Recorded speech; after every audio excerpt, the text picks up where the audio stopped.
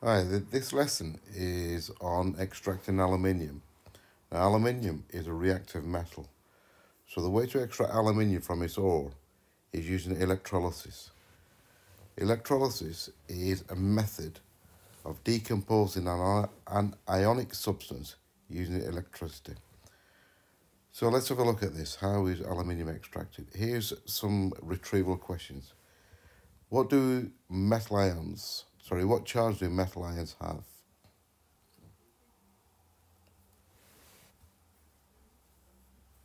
And what you should have had is positive. What charge? So what charge do non-metals ions have? Obviously, these are opposite to metals, so hopefully you got negative. What about the anode? What charge is the anode?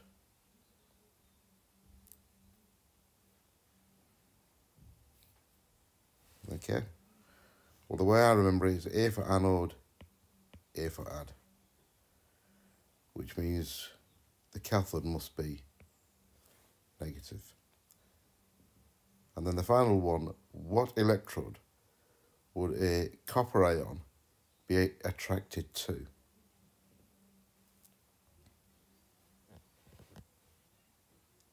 Okay, now copper ion is positive, so it should be attracted to the negative electrode, which is called the cathode. Okay, so I hope you did all right on that one. Let's have a look at the lesson objective. To learn about the process of extracting aluminium. If we look at the learning outcomes, you should be able to describe the actual process and explain the role of cryolite. So let's have a look. Now here's a simple starter. What you have got is electroplating taking place. You've got the fork on the cathode. You've got silver in the anode. Silver ions are moving towards the cathode to electroplating the fork, and the fork becomes silver plated. That's one use of electrolysis also. So what do you know about aluminium? I'll give you 10 seconds to write down whatever you can about aluminium. Think about the group number it is in the periodic table. Is it a metal? So will it be a form of positive ion? Let's have a look. So it's got the symbol aluminium, symbol Al. It will create a 3 plus ion. I did say think about the group number it's in. It's in group 3, so it's a metal. So it'll be 3 plus ion.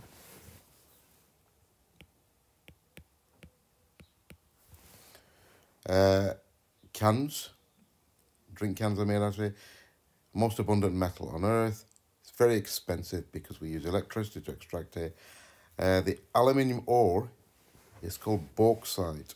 That will be on 1 mark knowledge question on an AQA paper. And it's got a very high melting point, over 2000 degrees Celsius.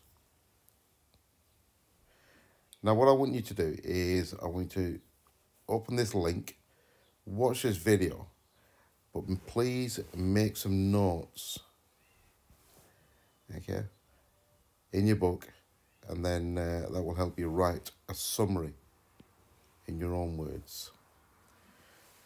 So pause the video now, open that link and watch this video.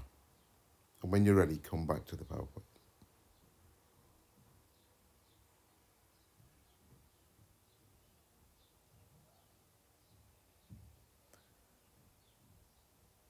Okay? If you've now come back to the lesson, hopefully you've watched the video, you've made some notes, and you've now got some sort of an idea of how aluminium is extracted. This is what you should have seen in the video. It's an electrolytic cell. And what you have, it's not your standard anode and cathode electrolytic cell that you have looked at previously. Now you have, the anode is here, and the cathode is down here. See that.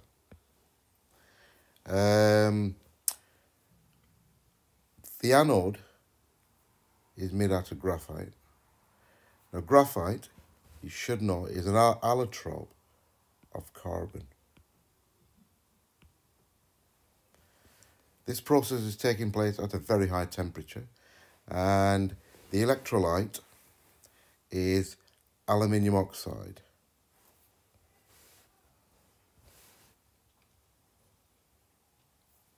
If we move on then. Oh, and the other thing is, you get the aluminium forming here. Molten aluminium forms here, which is simply then tapped off. If you look at the flow diagram, what you have is, here's a little challenge for you. I want you to read the next paragraphs, few paragraphs, and I want you to create your own flow diagram that has 5 different parts. And that flow diagram will show you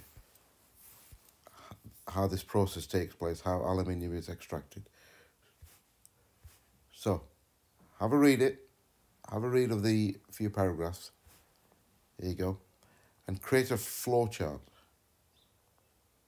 You can pause the video here now, read it, and create a flow chart showing how aluminium is extracted.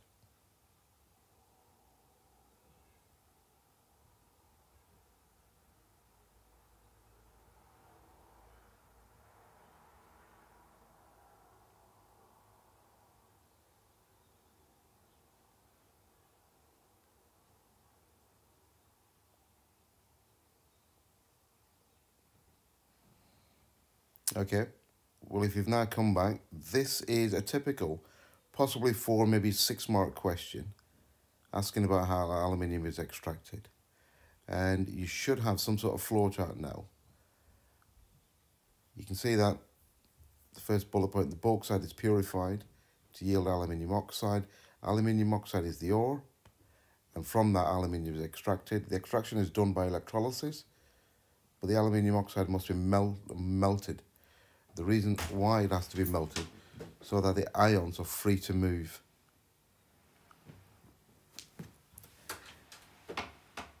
The aluminium oxide, to actually melt aluminium oxide, has a very high melting point. So we have to add cryolite to it, and that lowers the melting point to around about 850 degrees Celsius. All the metal forms a negative electrode. Obviously, aluminium being a positive ion will migrate towards the negative electrode, which is the cathode.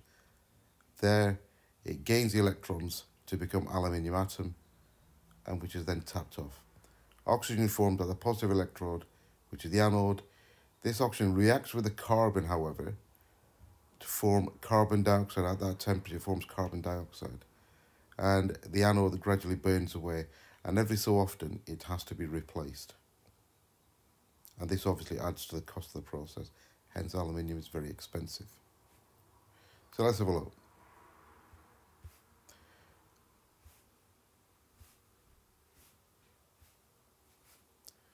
Now this is my flow chart. You can pause it here, have a look at yours, self-assess it, and if you want to make any further additions to your flow chart, please do that now.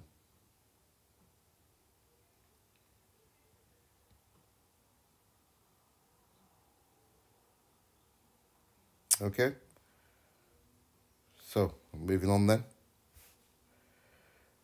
What happens at the positive electrode? Write a brief description of what happens at the positive electrode, including the half equation. It's worth 4 marks. Have a go at this before I show you the answer.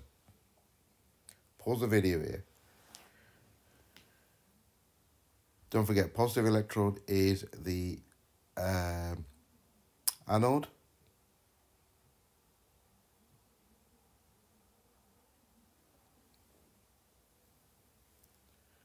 So this is, you can now self-assess again.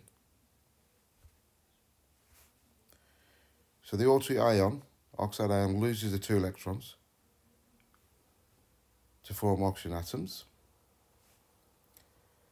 Oxygen ions have been through oxidation, losing the 2 electrons, that's oxidation. Reduction is, remember, gain electrons. Oxygen reacts with the carbon electrodes to form carbon dioxide. And there's the half equation, and it's balanced. And that's your typical 4-mark question on a higher tier paper. Okay, let's have a look. This one, write a brief description of what happens at the negative electrode at the cathode now. So using the previous example, hopefully you can get these 3 marks. Pause the video here. Have a go.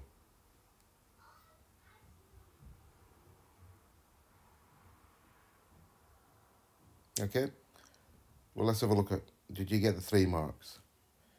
Well, the aluminium, Al3+, this time goes to the cathode to gain 3 electrons.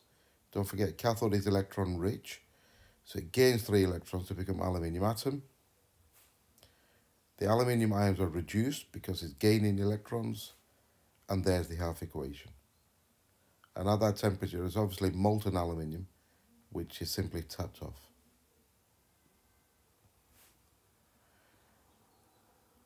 If aluminium is the most abundant metal on the planet, why is it so expensive? Well, think about this. Pause the video here.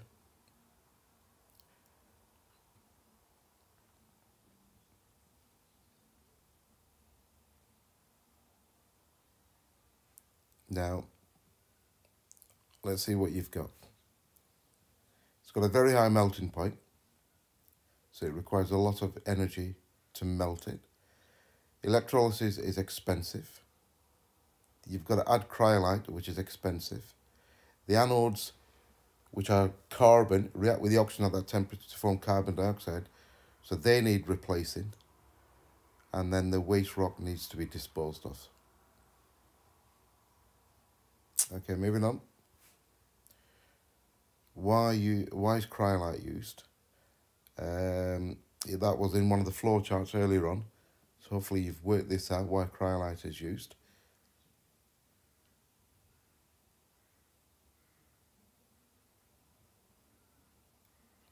Okay, let's see my answer then. You can self-assess. To reduce the melting point to save energy and reduce costs. Which electrode does the aluminium form at and why?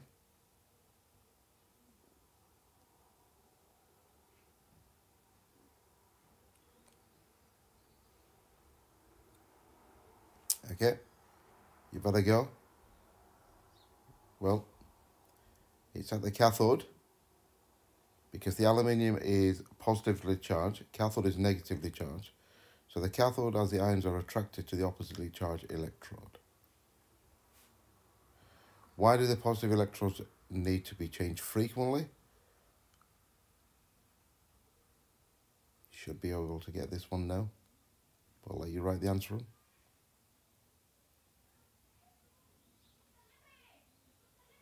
Okay, so it's because they react with the carbon and they gradually burn away. The oxygen formed at the anode reacts with the carbon. Okay, now here's some questions for you today. Is a typical GCSE question. Have a look at it. You can pause the video, and when you're ready, you can then self-assess.